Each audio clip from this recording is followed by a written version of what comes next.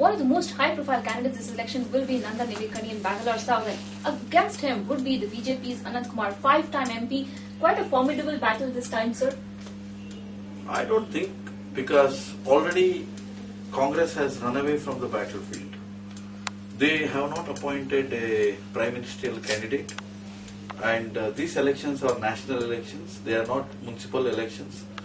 People of Bengaluru, people of the country are enlightened. They are going to vote to elect a prime ministerial candidate, and their choice is Narendra Modi.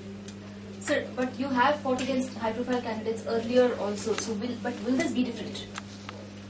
Every election is a new challenge, but I think this time, across the country, like earlier we used to have Vajpayee wave, and this time it is Modi wave.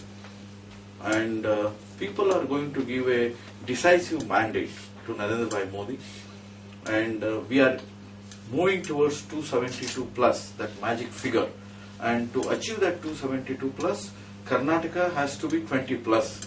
To make that 20 plus, BJP has to sweep Bengaluru, Bangalore South, Bangalore Central, Bangalore North, Bangalore Rural, and Chikpadapura. Sir, so apart from brand Modi, what is it that you're offering your constituency? The people of Bengaluru, they know that whatever good has happened to Bengaluru, it is because of the efforts of AnanthKumar. I brought International Airport, Greenfield International Airport, and which is now named as Kempegowda International Airport. And when I was Urban Development Minister, I also sanctioned Metro Rail project for Bengaluru. With all, Kaveri had become a big issue, and I persuaded Sri Atal Bihari Vajpayee ji that he should sanction Kaveri 4th stage, and now we have got 500 MLD water additionally every day for Bengaluru. Sir, success has many fathers. I mean, every politician is now claiming that he brought the international airport to Bangalore. We've heard that from many people in the Congress, both in the state and the central level. I am really surprised, because if it is AnanthKumar as Civil Aviation Minister who decided the location of international airport as Devanalli, not Piddi as earlier days, and who also prepared a memorandum of understanding and signed that memorandum of understanding with then Chief Minister J.H. Patel, and also as Civil Aviation Minister put it to the global tender. I don't know what other congressman can claim credit for that, who has done nothing for that.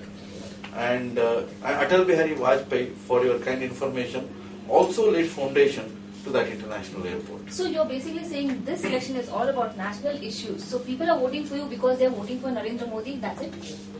People have voted for, earlier also people have voted to select a national government, and they always felt to select that national government and to participate in that national government, the able and capable representative is AnanthKumar. They have loved me, and first time in 96 when I contested, I won with a vote percentage of 38%. But later, the vote percentage has risen to 48 to 53%.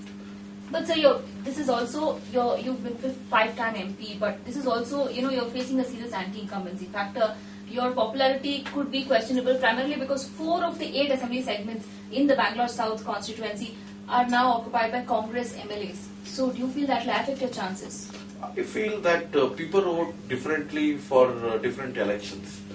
If you do some more research, you know that in 1996, in 1998, in 1999, there were hardly 1 or 2 BJP assembly members in 8 assembly members.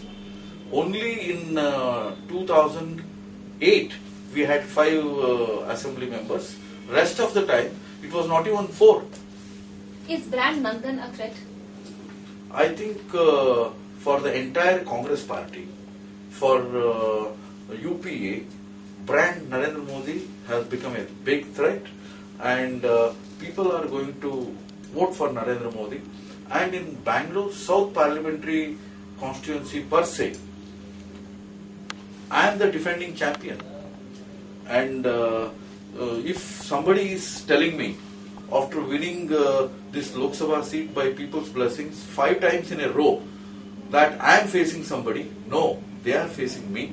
They are facing AnanthKumar. They are facing BJP. They are facing Narendra Modi. Therefore, you know who is the threat. But, we are fighting a national election primarily on one major issue, which is corruption. So, do you feel that in Karnataka, BJP will face quite an amount of difficulty, primarily because you do have, brought in back people like Yadurappa, you brought in back people, you're thinking of bringing in back Shriyamalu. These are people who faced charges earlier.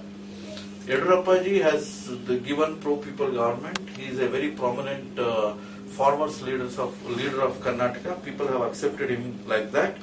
But at the same time, people are going to look at the larger picture. What is the big picture? What is the large picture? The large picture is the big scams and corruptions of UPA government and Congress government, wherein the Honorable Prime Minister Manmohan Singh himself is in the dock. But we've seen that in Karnataka BJP. We are not new to that. Corruption and scams. BJP Karnataka per se and BJP All India has always been crusading against corruption. But we want to ask, what is that Congress has? What is the action Congress has taken against the erring Prime Minister Manmohan Singh? You brought back people who face charges. So how can you be asking that question now? I think that if you see the history, that all these questions can be asked to UPA and Congress, from 2G to Adarsh scam to Commonwealth Games to coal scam to Damaji. Their corruption galore, and people know that this time, and whatever people wanted to tell to us, they have told us in 2013 Vidhan Sabha elections. But this time around, we also know and people also know that this election is about the national elections, Lok Sabha elections, wherein from last 10 years, UPA government is there, and UPA government's misrule, misgovernance, skyrocketing prices, and scams, corruption, insecurity on the borders. These are all the issues. So, but whenever your campaigns have happened, BJP's campaigns in different parts of Karnataka, I have seen that nobody mentions the issues of land denotification, the issues of illegal mining. People always talk about, yes, there are some populist programs, but not these issues, which are also core to the corruption issue. Shall I tell you one thing? If there are some issues, that issues is going to be, law will take its own course on those issues. But the basic issue is, people of Karnataka also know that Bharatiya Janata Party gave a pro-people government. We brought first ever agri-budget. We reduced the interest rates to 0. We brought Sakal. We have done a lot of pro-people projects and programs in Karnataka. At the same time, people, when vis-a-vis national elections, they remember NDA government. They remember Atal Bihari Vajpayee, good governance under Atal Bihari Vajpayee. And they also know the track record of Narendra Modi as a tried, tested and trusted leader. So people should vote for you only because they want to vote for Narendra Modi, not for you as AnanthKumar. I told you, people have voted me 5 times under different leadership. Means people have trusted me in different situations. They are voting me, and through me they are voting Narendra Modi. And every time, for example, first time when I contested, we got only 2,51,000 votes. And this time, Bharatiya Janata Party got highest ever vote, 4,39,000 votes. That means Bharatiya Janata Party is increasing its vote share in Bangalore South. That endorses my nomination, my candidature. But BJP has also been going strong in talking about the Aam Aadmi Party, because you have criticized Aam Aadmi Party various people. Do you now feel that they are a serious threat in Bangalore, in urban areas? People have rejected them. People think that they have run away from their responsibility in running Delhi government. And before people, they have 3 choices: good governance, bad governance and no governance.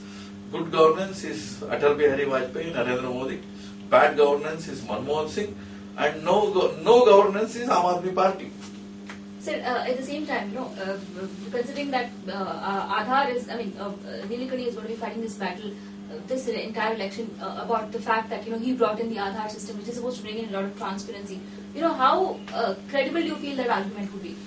Look, while initiating the debate in the parliament about census, citizenship, I also mentioned about Aadhaar.